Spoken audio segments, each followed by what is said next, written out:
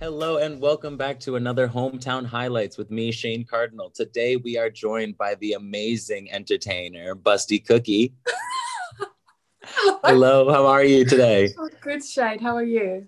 I'm doing great. We have these interviews on a roll, and I got to see you in episode 2 of Slag Wars this past You weekend. did. So tell me about what you do. Tell me and my viewers, as well as people that are coming from your page and stuff. What is it that you do for work? So I'm an adult entertainer. I work on babe shows, and I first started on the babe shows and then went on to doing adult porn. Well, I've always been a model from a young age, like 18, I started modeling, and then it just kind of progressed into other stuff. Okay. So yeah, you sent me earlier a list of your accomplishments, and it's quite a list of things. You have over like 5 different networks you've worked for and publications, and a nomination Probably list more of than like 5 though. That's definitely just more a than few that I 5. Yeah, listed. there's just a few there. But your nominations is insane. There's like 48, 50 plus nominations on here. What is it that's your niche? Do you have like a niche market that you like? Well, Sophie's is it's called filth and BBW, which is Big Beautiful Woman. And so basically that is the niche for bigger girls. And okay. I've kind of been leading that niche in the UK for a long time because I've been doing it a while. So I'm definitely a Yeah. veteran in my league. So and then I took that to America, got some jobs out there. I won an award the first time I went out there. And then it just kind of went boom, Right. crazy. Everyone was like on the cookie. On the cookie They wanted a train. piece of the crumbs. Yes. It's like Gustavo eating those cookies in the Yeah, confessionals. They exactly. wanted a bite. I love it when he eats the food. I'm like, oh. It's so funny.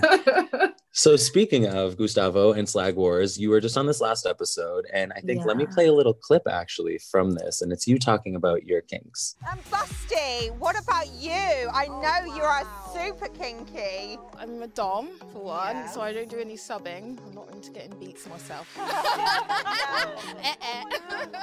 So, of course, I like face sitting, squishing my boobs, smothering. So that's like my speciality. Being in front of Emily and Cookie, it's like, oh my God, I can even feel like a little bit the pressure because they're very like strong, feminine, boss, woman. All my subs are into kind of mild domination and slowly pushing boundaries further. The safe word is really for extreme play. I don't know, I feel a little bit intimidated. Thank you so much, Emily and Busty. This is the funniest thing I ever seen. Because someone saying he feels intimidated and then munching on that food. Oh my God, he's hilarious. How was That it was working with the cast of Slag Wars? And you've known Sophie and Rebecca, or? I've known Rebecca the longest because like she's been in the industry same time as me, kind of.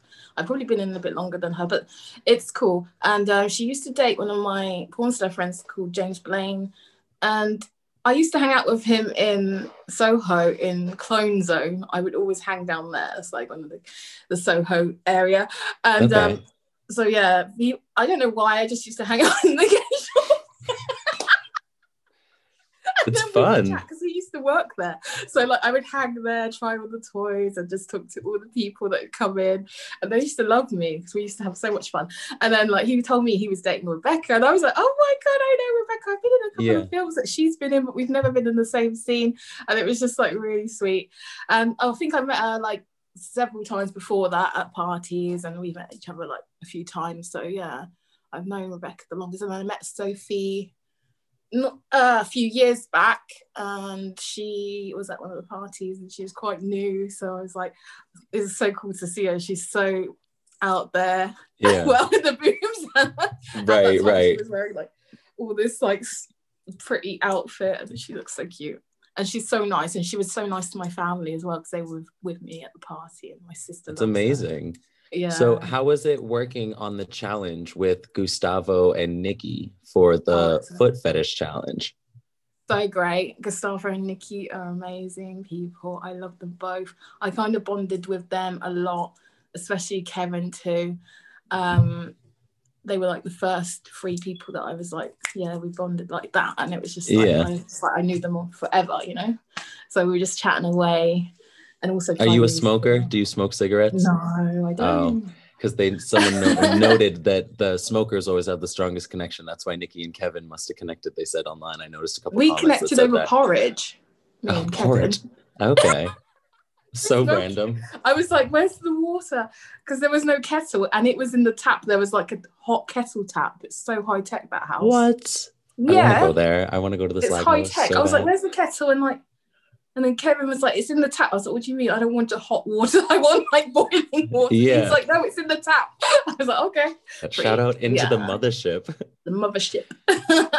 That's amazing. Awesome, and so was foot stuff something you do in your work, or was that just you just kind of knew? Yeah, I've done foot fetish before, yeah.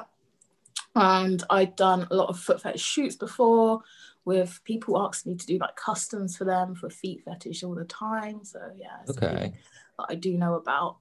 Yeah, so I was easy like, to direct listen, them, the problem for me, they thought they were Right. giving them the hard one. And I was just laughing because I was like, we got this. We got this in the bag, right? I Yeah. talked to Cameron earlier and he had something to say about how Matthew didn't really direct him, but he was like, Busty and their team, she was telling them do this, help them with that. So Yeah, I think I credit you a lot for that win there. Cameron is now on Team Feet with Tyreece Yes. now.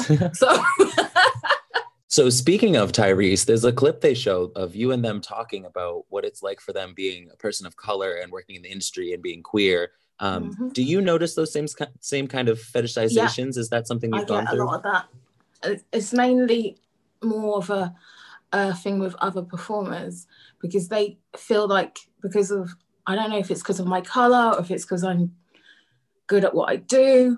I think they feel threatened by me, and I feel sometimes it's hard. It really is. Okay. Do you think like you get less work because of your color, no. or is it that kind of thing? No, or I how don't is it? get that kind of thing. It's more just jealousy. Okay. The haters, kind of. Yeah.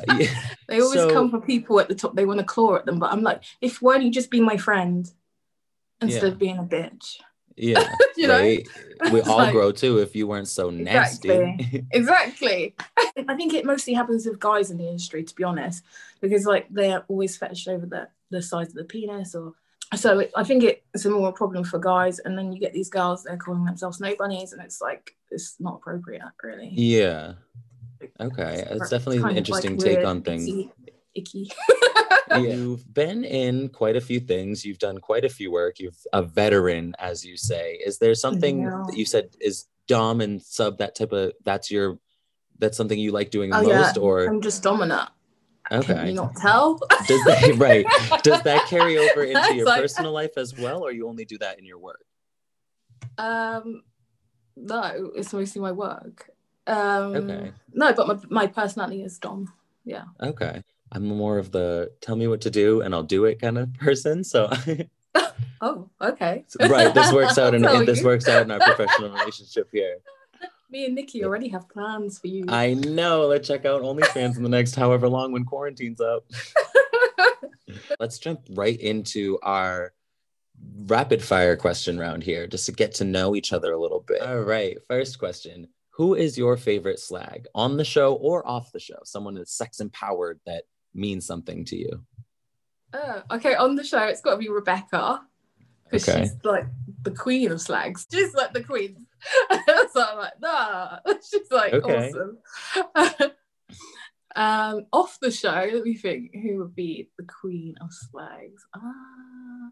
I like Brooke Candy. She's like the queen of slags. Amazing. I love her. As a musician. Yes. So you're also a DJ, you said? Mm-hmm. I mix a lot of music, yeah. Okay, I have to check out your set somewhere. What's your favorite song to listen to while you're having sex? It's probably the one Tyreece said, which is Kisses Down Low, but I also like the Robin Thicke album, because that's pretty sexy. Okay. I've only heard like a few. That shit. That first album. It's good. Trust me. Just put it on. All right. I'll check it out. What is your favorite part about being in the adult entertainment industry? Just all my friends that I've made through the industry, the traveling, the shows, and meet my fans. Okay. What is your least favorite part about being in the industry? The dick pictures and constant bombardment of questions and well, not these questions, but you know. So people just because I've never thought of it like that. So because you're in sex work, people just assume like, oh, she's open to receiving this type they just assume I'm not busy. Well, yeah. Well, I was just gonna say that plays into consent, that like people don't think of like that. They don't think I have a real fucked life. Up. So Yeah. She's always doing sex. Which is why I love doing these interviews, because it gets to show everyone like, oh my god, less like sex than them. So like, why are you just interviewing porn stars? And I'm like, because this was the whole point, to highlight people who have an aspect of life that never gets shown to the world. And I think that's kind of important. Mm-hmm. What's your favorite musical artist other than Brooke Candy? I like what's her name? Oh, I like a lot of people. It's just like mostly I listen to garage, so it's like mixture of artists. Okay. So it's like, you know, MJ Cole and stuff like that. So like it's like a mixture of like beats than an artist. So I listen to like EZ and like that kind of music. So like house music and like party type of stuff? No, not house, it's garage, old school garage. I've never heard of that genre. Okay. Garage. Yeah, you have to look it up. It's great. You're teaching me so much. You have helped me and made me learn so much already. Oh yeah, I'm a mentor for everybody. That's Thank you. Right. If you could change anything about your life and go back, would you, and what would it be? Meeting some bitches that piss me off. Okay. And helping the wrong people. If someone made a movie about your life, who would you want to play you in that movie? Queen Latifah. Okay. Jennifer Hudson. Oh, and we are dream girls. Yeah. Yes. You should play Jennifer Hudson in a movie. You should do a Queen Latifah, Jennifer Hudson porn parody of some sort. She sings too, so she could be. Queen Latifah is amazing. Yeah. Oh my gosh! Did you see her on the show Star? No, I haven't seen it. I don't ever forget that here. No. It's so good. It's Lee Daniels as well, I think. So it's like Empire, but different with girls. And yeah, it's pretty good. I have to look that up. Yeah. What is the first thing you think of when you wake up? Water. Water? Not coffee like everyone else said? My bottle of water or weeing. Okay. I gotta go loo. Because of all the water. This would be the first thing. Or why can't I go back to sleep? Because you went to bed at 10 o'clock in the morning? No, I went to bed at 6 in the morning, you mean? It was 4 o'clock when we were on FaceTime, and I was like, oh my God, it's 4 o'clock. I didn't even think of that. One day, it's 4 o'clock I think the longest I stayed up is 48 hours, maybe 60 hours without sleep. Was that mania or drug induced? No, yeah. Vampire. I love it. If you were the 8th dwarf in Snow White and the 7 Dwarfs, what would your dwarf name be? BBW or Busty. Busty, I like or that. Fatty with a Y. What is your biggest turnoff? Rude people, people that tweet things that the people that tag themselves on Twitter on my feed, and then I'm like, why are you putting your picture up for your OnlyFans? I don't mind if I know you, but like I don't know you. It's like annoying. Okay. What is your biggest turn on? Nipples being sucked. Okay, when is this shoot happening? Because let's go. There we go. I'm loving it. What is your favorite song to dance or perform to? It's Opulence by Brooke Candy, of course. Yes. I'm so opulent. That song is just like the song I whole dance to. So I know my whole dance to that song. And I performed it in Berlin at Venus Berlin show on stage. Ooh. I want to go to Berlin. I love Redman Smash Something, and I performed that in Vegas at Hustler Club. And that was wicked. Look at you. Okay. Yeah, going all over the world. She's a traveling woman. Yep, I'm the traveler. The vampire traveler. You're right. I just go like, what is the most important thing to you in your life at the moment? Family. And why? My friends. But family, of course, because my mom's like so close to me. She's like everything.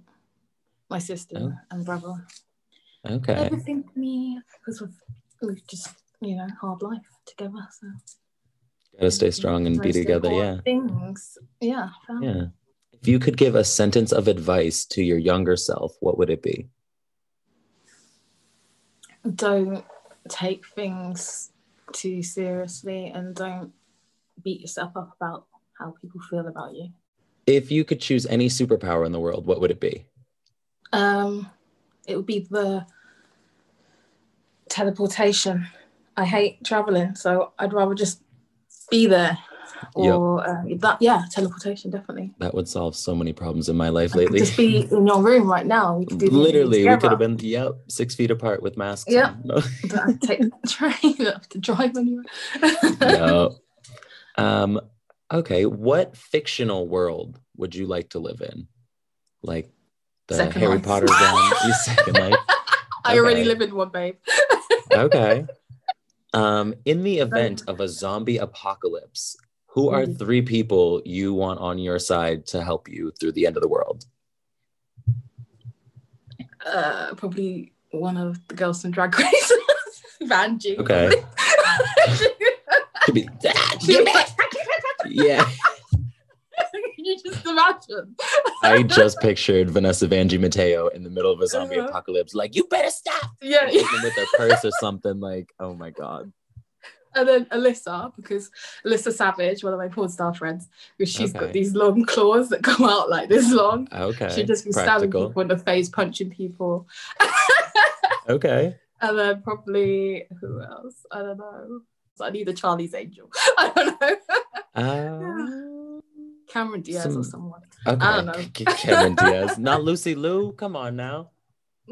No, Cameron or Drew. I don't like either of them in that movie. I feel like that's like the worst movie they've ever been in. It probably is. Like, I can't. It's just so bad to me, but everyone else loves Charlie's Angels. And I like it. I like the soundtrack too. Oh, the soundtracks are good, definitely. Yeah. All right. If you could choose any other career other than the one that you're already in, would you? And what would it be? Yeah, probably. Well, I might do it. Singing or something like that. Okay. I used to want to be a model, but that's just like probably not going to happen. We'll have to put out a song together. Or a drummer. A drummer? Play drums too. I have no rhythm. I envy anybody that can play drums. So, oh my God. And then when I'm going to get some more training on the drums. I'm actually pretty decent. What kind of style of music would you sing? Well, I used to sing opera. Okay. All right. But if I was going to sing, I probably would sing garage. So okay. You haven't heard that style, but I know. I don't even know what that genre of music would sound like. I probably should have done my research. Yeah. All right. And our last question: what is one thing that you want people to remember about Cookie? In 30 years, people will say, "Oh, that Cookie, she really." I light up the room when I come in and make people's lives amazing. When they meet me, they're going to be their friend for life. If you're my friend, that is. Yeah. Just saying. If not, I definitely can relate to that because I'm like you're Cardi amazing. B, mad forever. Forever. If you be with me, we be forever. Yes. So what can we expect from Cookie coming up in the future? Anything planned? Yeah, I'm going on. Hopefully, if COVID allows, I'll be going to the Venus show and performing again there. And I'll be going with a few performers, and I can't wait to do that. And hopefully, I can go to America again at some point. That would be great. Yeah. Amazing. That's mostly it. And I'm just working on all my OnlyFans and all the fun stuff. And my OnlyFans is onlyfans.com/Busty Cookie. Busty. All right, and where else can everyone find you on social media? Is it all Busty Cookie? Yeah, if you just Google Busty Cookie, it should come up. Or my Instagram is all the same name, Busty Cookie. And my website's bustycookie.com. If you Google Busty Cookie, be prepared and please be 18 plus. Be prepared for this. Yeah. This is just going to be gone. You have been amazing, and I want to thank you so much for agreeing to do this interview, and thank everyone from Slag Wars, Daddy Couture, Matt Camp, Rebecca Moore, Sophie Yes, I Anderson, want to the thank whole Slag Wars everyone cast. for having me on the show.